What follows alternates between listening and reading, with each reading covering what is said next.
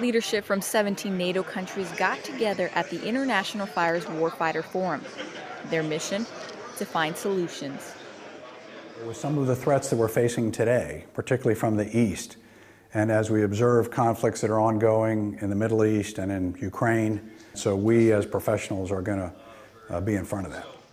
Commander of Allied Land Command, Lieutenant General John Nicholson, says one solution is integrating with NATO countries. We need joint enablers, joint solutions to these challenges, so you'll always see the land force operating with the Air Force and the maritime and the SOF as well. So having this conference here at Ramstein, bringing all the ground fires experts to Ramstein where they can sit down next to their Air Force brothers and sisters enables us to build this common understanding and unity of effort that we need.